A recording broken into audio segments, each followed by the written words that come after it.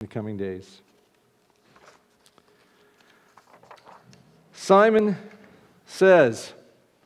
We're kicking off a series a little bit on the life of the man we call Peter, known in this Bible as Simon Peter.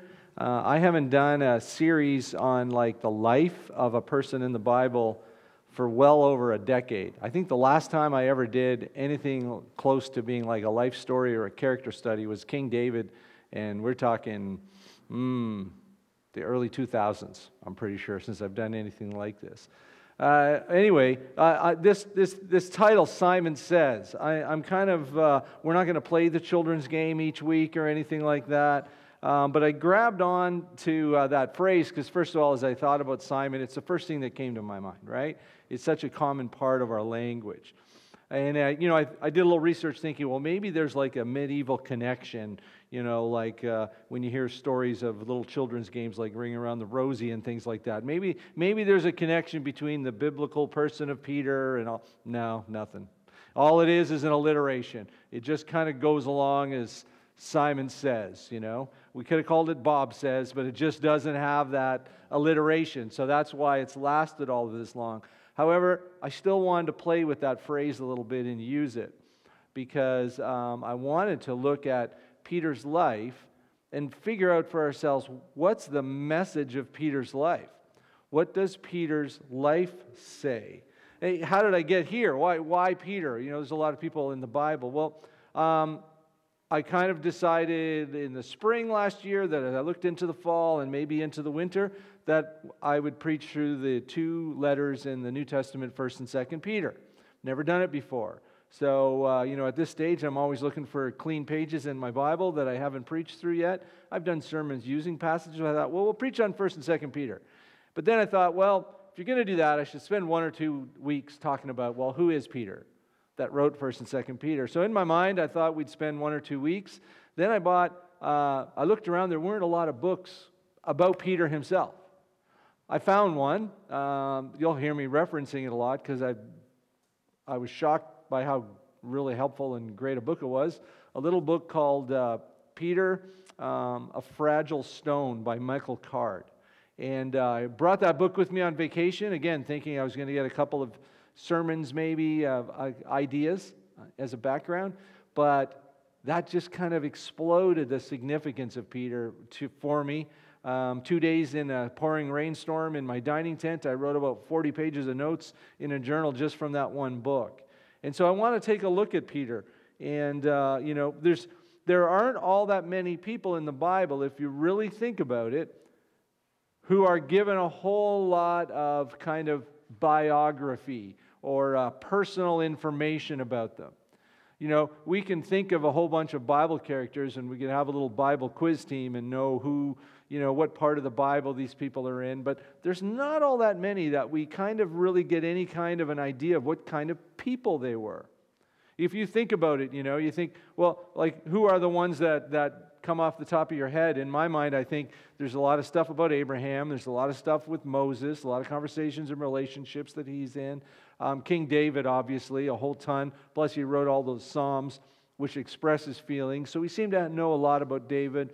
Maybe Jeremiah. We were just doing that Jeremiah series of all the prophets. We know more about him. Peter is that guy in the New Testament that we have a lot of material upon. You think about the people that we don't have anything on. The first one I thought of was Adam. Wouldn't you like to know more about what Adam was like? I'm curious. I'd love to know, what did Adam look like? How strong was Adam? How smart was Adam? Adam lived, according to the Old Testament, over 900 years. Yet, what do we know about him? Nothing. Bad choice in fruit.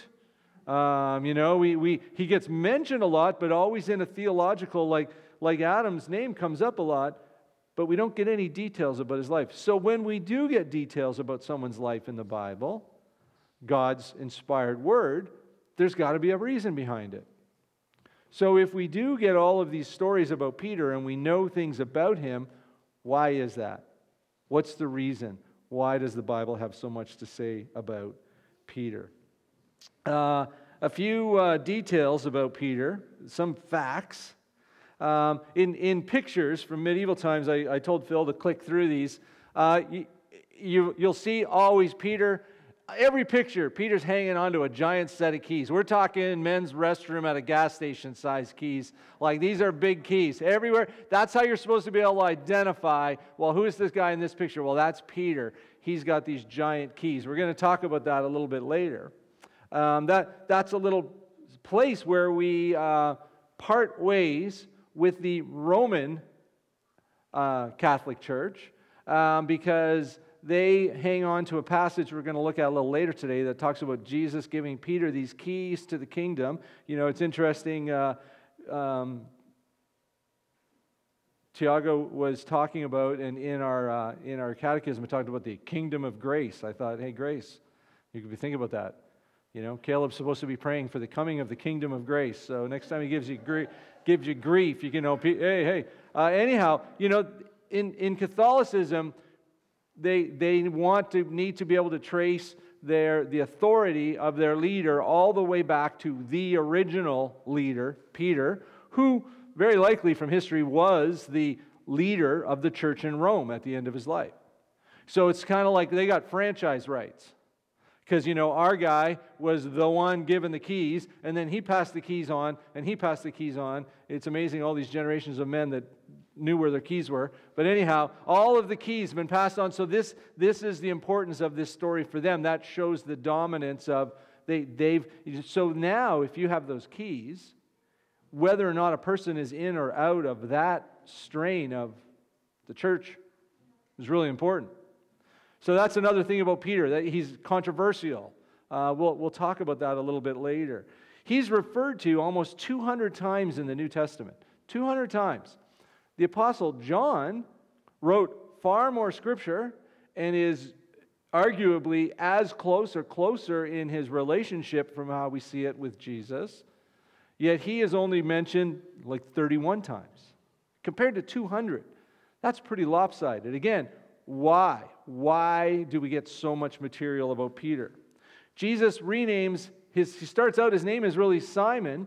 Jesus renames him Peter. We're going to see very early in his life story, yet Jesus never calls him Peter. When I read that, I'm like, oh, that can't be right. No, you look back, Jesus is always referring to him as Simon, even though he names him Peter and talks about his name being changed. What's that all about? He was a sibling to one of the other 12 apostles. I don't know if I think about that often enough. You know, we talk about Peter, his brother's name, Andrew, but, you know, you forget that he had also a brother, somebody that had been part of his life all along, one of the 12 apostles. Beyond that, he had a large home. Peter seems to have lived in at least a 2-story home.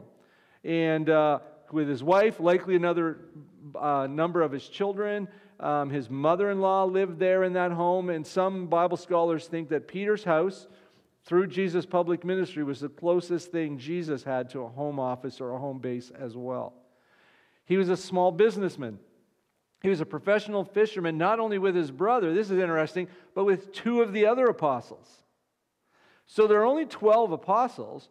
4 of them have known each other so long and were so close that they were in business together in a fishing business. So that's interesting. Jesus doesn't start his group of 12 apostles with all complete strangers. There would have been this group of 4 among that 12 that had a whole lot of history together before they ever met Jesus. Peter was likely not formally educated beyond synagogue training, so he would have been literate, but not highly trained. We find out from 1 Corinthians 9 that he later traveled with his wife on missionary journeys. He talked funny. Peter talked funny. He had a Galilean accent. So people would say, oh, you're one of the Galileans. You're a follower of Jesus. What does that mean? Well, to have a Galilean accent and be placed as the leader of this movement there in the city of Jerusalem and the beginning of the church, that wasn't a really distinguished sound. Those of us that are preachers and we work on our insecurities, we hear somebody like Alistair Begg. with his great Scottish accent, and they always sound so profound, right? Like there are certain dialects and sounds that, depending on where you're from, oh, that guy's really smart. That's not what you're going to get from a Galilean accent. Interesting. Jesus chooses one who's going to be a spokesman for his movement, and he has this accent that's not going to be really highly esteemed by people. He was the first one called by name by Jesus. He was the first person in the New Testament to confess his sinfulness to Jesus. He receives the most severe rebukes of all of the disciples in the New Testament. Is that because he was especially mistake-prone? I don't think so anymore. I think it's more to do with he's representative. He's a representative spokesperson for the 12. And Jesus' rebukes of Peter aren't really just rebukes of Peter. They're warnings for all of us and warnings for the 12. He is involved in at least 7 miraculous stories. He's obviously second to Jesus in every story, but he's still a leading, supporting character in so many of the important stories of Jesus' ministry. He had a big authority in the book of Acts. And if there is a lot of pushback from us as non-Roman Catholics against this supremacy of Peter, we are probably guilty of underappreciating Peter's importance. We've been accused of elevating the Apostle Paul in our strain of things and really disrespectful to how important Peter was. Just an example of that. I think in my own preaching, when I was a youth pastor, whatever, and I tell the stories of Peter, and we've developed all these barnacles on the ship that is Peter's life, all these extra biblical ideas. Oh, well, Peter's always sticking his foot in his mouth. He's very impulsive. Peter's, he's this big, goofy fisherman that makes all these mistakes. But, if Jesus can use him, he can use you, that kind of thing. And I think we've really kind of added all of that in. I don't think that's Peter at all anymore. In my mind, Simon Peter is disciple 1.0. He's disciple 1.0. And his storyline goes from being called to be a disciple until what does a mature disciple look like? I realize that he is a big A apostle. There are only the 12 apostles, so that makes Peter unique. And that kind of in some ways elevates him, right? However, I think that Peter's primary role is that he's one of us. Here's the question I have for you. What does Christ-likeness look like in a person that's not Christ? And Peter provides this incredible example of that. Because, we have the incarnation happens. Jesus comes, he's God incarnate, he's the Word made flesh and dwelt among us. John talks about that in his gospel. And he's Jesus, he's fully God, he's fully man. Peter is that bridge where, okay, what about when it's just a man? It's just a man indwelt by the Holy Spirit in the way that Jesus promised men would be indwelt by the Holy Spirit. What does that look like? That's why Peter is so important for us. Not so much that he's elevated as the Apostle Peter and therefore a complete different... That's not a different race than we are. That's a disciple of Christ, called to be a disciple, changed and transformed in his life, and eventually a mature disciple. I think when Peter, like I said, when he gets his rebukes, those rebukes are for us. When he is shown to be in a close relationship with Jesus, I think Jesus is showing an example of how close he means to be in a relationship with us. I hope that you'll see and appreciate that in Peter, there's a change. There's a change. In movies and in novels, there's this thing called the narrative arc, right? Where a character, especially if it's a good story, if it's a good long story or a movie about a person and they're going to tell their life story, they have to tell their life story in an hour and a half. And what you want to see is there's some change in the person. There's this narrative arc that happens. Well, we get that in Peter. We get this narrative arc where Jesus at the very beginning has some words that talk about where Peter's life is going to go, what Peter's going to become. And it's not based on some necessarily these characteristics that are already there in Peter. And if he just believed in himself enough, he'd become the best version of himself and he'd realize his potential. No, Jesus says things to him about his future, and Peter, through his life, grows in that transformation. I want us to kind of see that happening. There's some things in these stories we're going to look at where Jesus, these names, Jesus, the thing I want to focus on today are the name change. What's in the name? He's Simon. That's the most common first name in the first century Judea. It's like, I joke about my name's John, first day of kindergarten, there's 5 of us in the class, right? It's a very common name. Peter was the most common name. Jesus names him Simon, Simon was. I've just got all that wrong. Simon was the most common name. Jesus gives him this nickname, Peter, rock, Cephas, all these different languages, but it basically means rock. There's no record anywhere of anybody who had rock for his first name in the first century. So it's not a common name. So there's something more than just changing his name. Jesus saw this guy and go, you know what, you're pretty messed up. We need to give you an image makeover. We're going to just change your name because, that's why people legally change their name now usually. There's some dark thing in their past and they want a fresh start, so they're just going to change their name. Or the name doesn't sound Americanized enough, so they change their name so they can fit in with their culture. No, Jesus names him something that it has a message in it as well when he calls him the rock. But Peter is anything but stable and strong and immovable. And so where does Jesus see this? As you look at the early stories, you wonder if Jesus was just being sarcastic, because it's not very rock-like in the initial stories that come along. Look where he gets to. Let me jump ahead. I don't have slides for this, so you can relax your fingers at the back there trying to work the slides. In the book of Acts, there's a story in the book of Acts.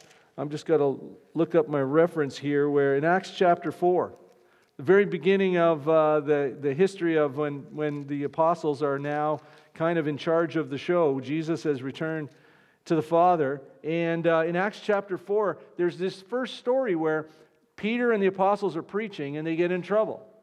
And the authorities arrest them and they bring them in. This is this Peter who earlier on in his life story, one of the stories we're going to look at is that little fireside kind of wimp out that happens, where at the home of Caiaphas the high priest, Peter's warming his hands by the fire. He's followed Jesus, who's been arrested, and a servant girl, just a little servant girl, says, hey, you're one of his followers. No way, not me. That Peter, just a couple of months later, this is the same Peter. Look at the change. He gets arrested, got brought before the Sanhedrin. They get grilled by the most powerful followers. Down in verse 16, they send them back out. The leaders say, what should we do with these men? We can't deny they've performed a miraculous sign, and everyone in Jerusalem knows about it, but we got to keep them from spreading their propaganda. So we're just going to warn them not to speak in Jesus' name again. So they bring him in, and they commit. These are the powerful guys. These are the guys that were behind closed doors when Peter's afraid of a servant girl. And these guys now command him to stop preaching. This is only a couple of months later. Peter's response, but Peter and John replied, do you think God wants us to obey you rather than him? We cannot stop telling about everything we've seen and heard. The council then threatened them further, but they finally let them go because they didn't know how to punish them without starting a riot. For everyone was praising God for this miraculous sign. And as soon as they were freed, they went back to preaching. There's that narrative arc I was talking about. From Simon, a fisherman, to that Peter before the authorities. An incredible change. That's what I want to take a look at. I'm going to be strongly influenced by that book I told you about, The Emotional Side of Simon Peter, A Fragile Stone by Michael Card. And here's something that I read from his introduction that I want to read as a quote this morning. Peter is fully himself, whatever gospel you take up. His rich and complex character stays the same, whatever gospel you choose. He's the most human. Perhaps that's one reason Jesus seemed to be so attracted to him.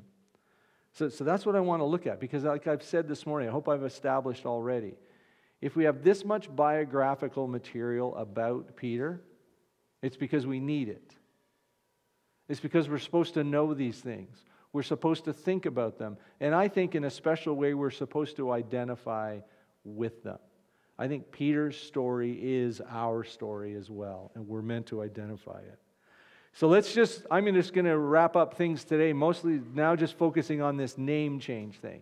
That's a long introduction, I know, but it's the beginning of a series. And what's in a name? Turn in your Bibles to the very first chapter of the Gospel of John.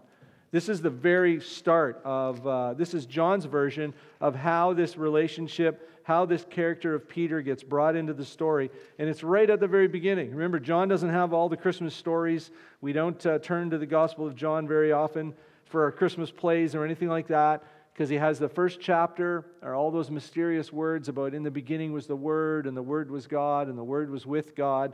And then, boom, jumps right into John the Baptist. This is John chapter 1. Jumps right into the stories of John the Baptist. And while he's talking about the stories of John the Baptist, we find out that right away the Apostle John ratchets the volume up on the identification of who this Jesus person is in the very first stories about John the Baptist.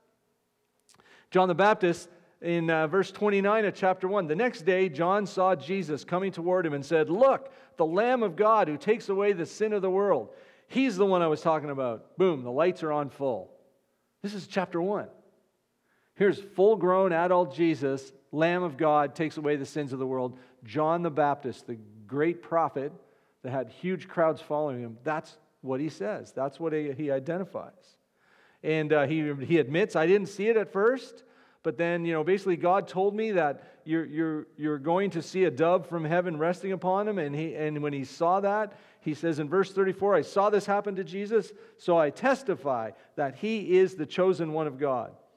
The following day, John was again standing by with two of his disciples. This is verse 35. As Jesus walked by, John looked at him and declared, "Look, there's the Lamb of God." When John's two disciples heard this, they followed Jesus. Jesus looked around and saw them following. "What do you want?" he asked them. They replied, "Rabbi," which means teacher, "where are you staying?" "Come and see," Jesus says. Verse 39. It was about 4 o'clock in the afternoon. They went with them to the place where he was staying. They remained there the rest of the day. Andrew, Simon Peter's brother, was one of these men who heard what John said and then followed Jesus. Andrew went to find his brother Simon and told him, "We have found the Messiah," which means Christ. You know this famous story? Because we're going to get to it today. I've already talked about a little bit about the key story. When Jesus says to the disciples, "Who do you say that I am?" First he says, "Who do everybody else say that I am?" And they give him all the answers. "But who do you say that I am?" And Peter says, "You are the Christ, the Son of God." And Jesus says, "Blessed are you, Simon, son of Jonah," or something like that. We'll see it when I look it up in a minute. God didn't reveal to this. Men didn't reveal this to you. God did. Well, if I was his brother Andrew, I'd be like almost wanting to, I don't know if I should say something right now, but very first day, I just met you. I went and got my brother, and I told him, we found the Messiah, the one. But, probably smart to not do that when Jesus is speaking. But so here, right at the very beginning, it's Peter's brother Andrew. What are all the great stories about Andrew? There's none. You don't really know anything about what happens to Andrew. But here's Andrew bringing his brother. At this point, Andrew's already a Christ follower. That's an important kind of phrase and a description of him at this point. And he brings his brother Peter, who meets Jesus. Brings his brother Simon. I keep getting ahead of my name change. Then Andrew brought Simon to meet Jesus. And look at this, right at the beginning. First time Simon's ever met Jesus. Looking intently at Simon, Jesus said, "Your name is Simon, son of John, but you will be called Cephas." which means Peter. So right off the beginning here, we've got this whole name change idea. I call this John's nickname narrative. He uses this word that Jesus looked intently at Peter. That's the same word that Luke's going to use later in that fireside kind of flame out that Peter has, where he's afraid of a servant girl and he denies Christ. And Luke gives us the detail, and Jesus looked intently at Peter. So there's these two intent looks of Jesus in his life story here. And he seems to look right through him both times. But this time, Jesus looks intently at Peter and he tells him what his life is going to become, who he's going to be. I don't think Jesus looks in and sees the hidden rock, stone. Jesus chooses Simon and tells him, this is like a prophecy, this is who you're going to become. We're going to find out, if you flipped ahead in your Bibles to John chapter 2, you'll see in verse 24 that Jesus had this ability to see through a person, to see through to their innermost being. It's what Peter will become, not what he is, that's so important. Artistic depictions of Peter always seem to make him big. You know, like I said, we have this kind of narrative. He's this big, burly fisherman. There are no descriptions in the Bible of Peter's appearance. Interestingly, there's none of Jesus' appearance either. There's not really a description of many people's appearance other than Goliath, maybe Samson, but we don't know what Peter looked like. We don't know what Jesus looked like. I think we get pulled off by that nickname rock, and we make a mountain of a man out of him. But like I said, Simon is the most common name, and nobody was named Rock. There's two more stories I want to look at where the name change is mentioned. The second one's in Luke's Gospel. If you'll turn in your Bibles to Luke chapter 6, this is a story that has a parallel in the Gospel of Matthew. But in Luke chapter 6, this is the famous Jesus is choosing 12 apostles. By the time this story happens, a lot of time has gone by. If John's really describing to us the very first time Peter ever laid eyes on Jesus, the very first time he met him, by this time now, he's been following him for some time. A whole bunch of miracles have happened up until this point. And take a look at chapter 6. Jesus, he prays all night. Then in the morning, he chooses 12. One day soon after, Jesus went up on a mountain to pray, and he prayed to God all night. At daybreak, he called together all of his disciples. We don't know how many there are. There could have been 60, 70, could have been 100 people following him at this point. He calls them all together, and in front of all of those disciples, he chose 12 of them to be apostles. Here are their names. Boom, Simon, whom he named Peter. At the top of the list. This is an important thing about Simon. He gets listed first always. This is where, as Protestants, as we're guilty of underemphasizing Peter, he always gets listed at the top. Look who's at the bottom. Take a look at your list. Judas Iscariot, who later betrayed him. There is a bit of a pecking order here. And you'll notice the name change is here already. So Jesus gave this name when he first met him, and we get to this story, and it's always being written in. Simon, whom he named Peter. Doesn't show Jesus calling him Peter. Calls him as Simon. He already had that nickname before he made varsity. That's how I look at it, in being chosen to be one of the 12 apostles. He's given this new identity at the beginning of his relationship with Christ. So it's not something he earns. Okay, Jesus didn't wait. Okay, now that you're one of the 12, I'm going to name you the Rock, to set yourself up. This is already at the very beginning. This predictive change in his identity is given at the very beginning. Like I said, a lot of things have happened already. There's been the miraculous catch of fish story. Just in the previous chapter in Luke, there's that story where they catch all this fish, and then Peter looks at Jesus and says, "Get away from me. I'm much too sinful of a person to be around you, Jesus." That's already happened before his calling. Jesus doesn't say, "Oh, no, Peter, you're no worse than anybody else." But here's this first story of Peter. That's already happened before this choosing. Jesus calls this dirty fisherman to be one of his 12. He's healed a leper already by touching him, which in the gospel is kind of like gross. He touched him first in Luke and then healed him. He called Matthew, a tax collector, to follow him. That's supposed to make a Jewish reader go, oh, that's gross. And then here he pulls together his 12. Now turn to Matthew chapter 16. That's probably one of the most famous name change stories I've already referenced. If we turn to Matthew chapter 16, this is the big one. And I want us to just sit here for the rest of our time here this morning. This is a crucial name change story, probably the most famous one. Verses 13 to 20, I'm going to reread just that part for now. Then Jesus came to the region of Caesarea Philippi. He asked his disciples, who do people say that the Son of Man is? It's a question of identity, right? Who do people, when they see me, who do they think I am? It's in that context that Peter's going to be reminded of this other name change for him. Well, they replied, some say John the Baptist, some say Elijah, and others say Jeremiah or one of the prophets. Then he asked them, but who do you say I am? Simon Peter answered, you are the Messiah, the Son of the living God. Jesus replied, you are blessed, Simon, son of John, because my Father in heaven has revealed this to you. You did not learn this from any human being. Remember that? Remember I said Andrew already kind of found him at the very beginning and said, we found the Messiah. John already said, the Lamb of God that takes away the sins of the world.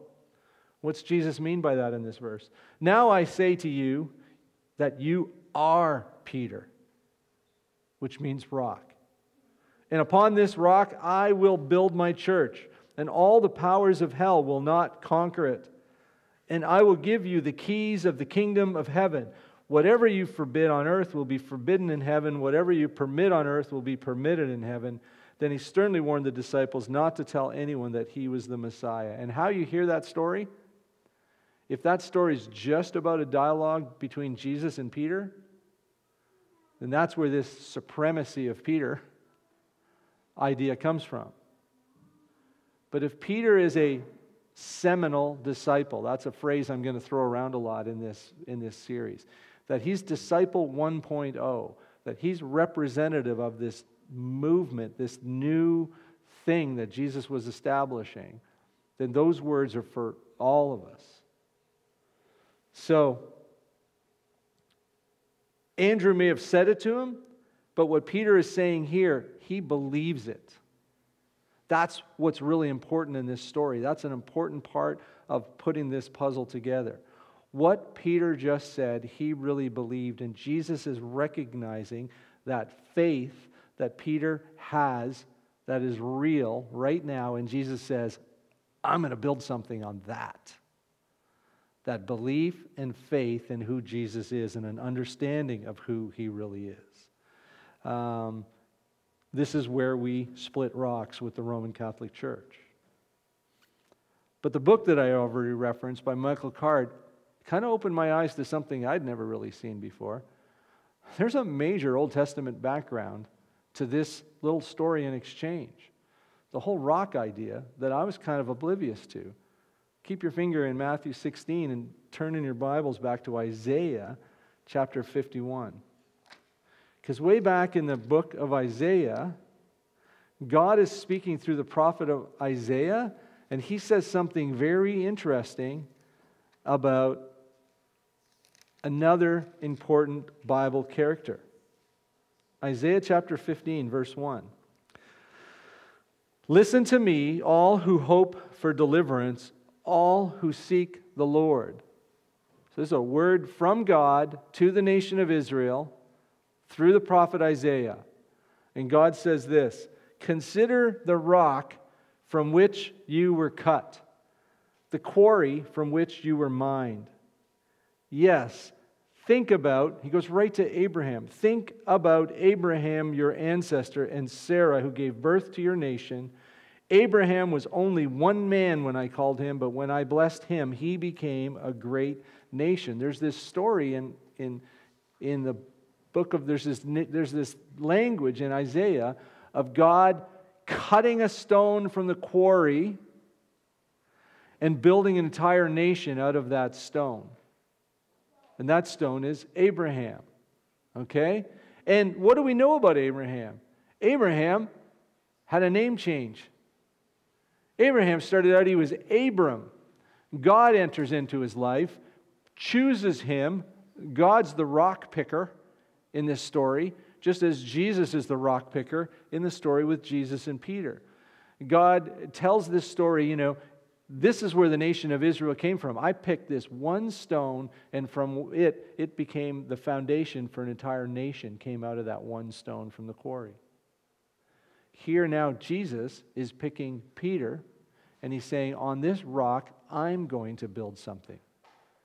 Well, what does he build? This is where we get off on two different paths, where some people see Peter now as the entire foundation. He's the whole thing. There's that idea of the franchise rights. Only this one branch of the worldwide church of Jesus Christ has all the authority because they're the only ones that are built on the foundation, which is this one guy. Well, here's the thing. Later on in his life, Peter didn't see himself as the rock all by himself. He saw himself as a rock, and it was definitely a rock in part of a building. I know you're getting carpal tunnel by flipping all around your Bibles today, but if you would turn to 1 Peter and take a look at a passage in 1 Peter chapter 3, you'll find out that Peter tells all of us that we are stones. Peter sees himself as a stone. He sees Jesus as the stone, and he's the cornerstone where God is building a temple. And we are all parts of this temple where God's presence is going to be made known throughout all of the world, and that's our calling as people. So here's Peter's story. This is what I mean by identifying ourselves with Peter's story, because we are also part of something that Jesus is using to build his kingdom. Part of this temple. So go back and think about this idea of keys. This idea of keys. Jesus picks this one rock and says, upon this rock I'll build my church. Peter becomes important for followers of Jesus just as Abraham was for Israel. After Jesus returns to the Father, Simon is now a bridge between that physically present, perfect leader that Jesus was, and now these very human, flawed, earthly leaders. And Peter's just one of the 12, the first ones of those leaders that we are to identify with.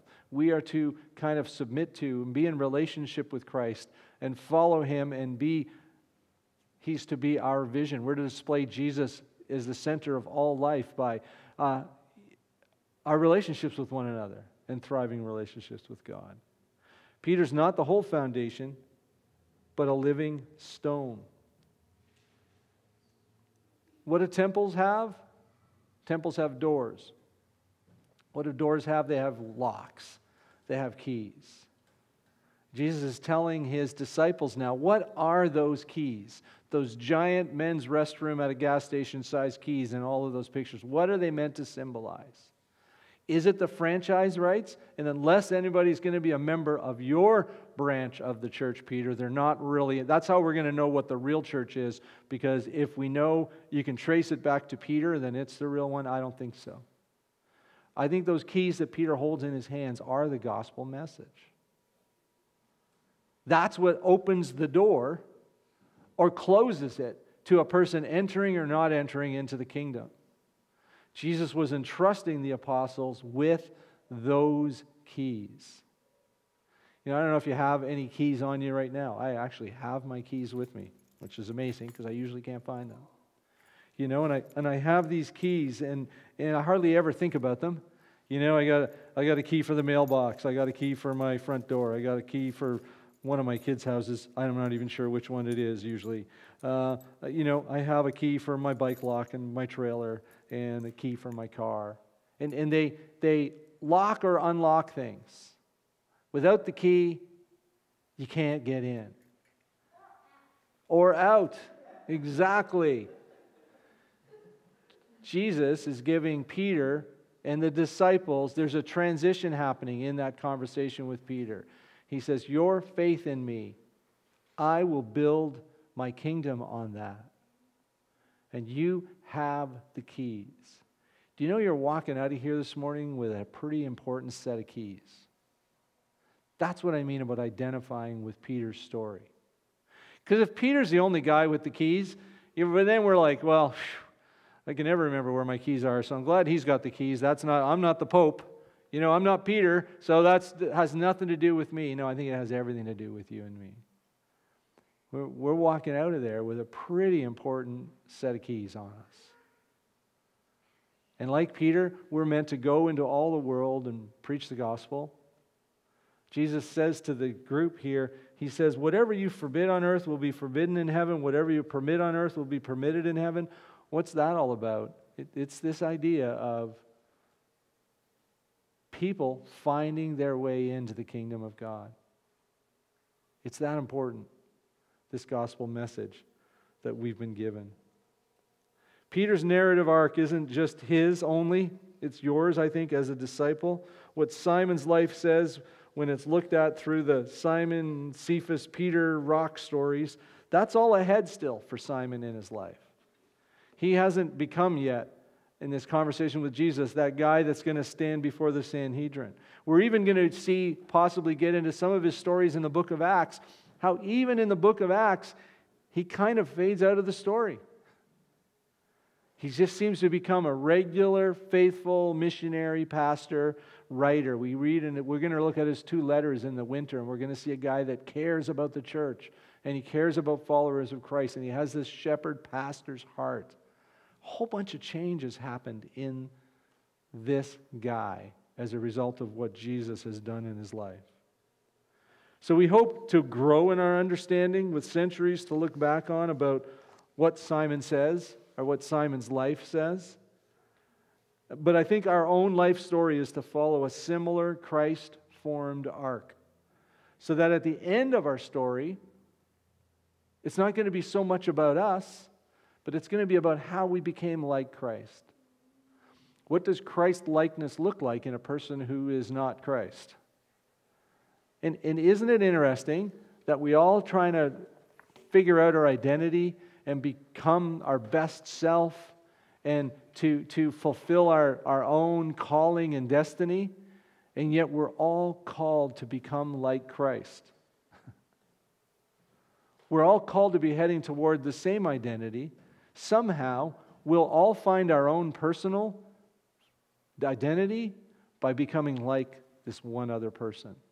And I think Peter gives us a template of what that looks like. It's sometimes important to have mentors, right? Somebody that's been there, done that, been faithful to the end. What does that even look like? Peter can be that for all of us. Let's pray together. Heavenly Father, I pray that as you help us to kind of grow in our understanding of this one disciple of yours, that we won't do it as if we were studying a hero that's separate, different, completely removed from us, but that we would look at Peter's life as an example of what you mean to do in all of our lives in so many ways. And I pray that we would become that disciple that you intended for us to be, the one that you could see right from the beginning, and that we would grow in our understanding of you, and as a result, more fully become ourselves.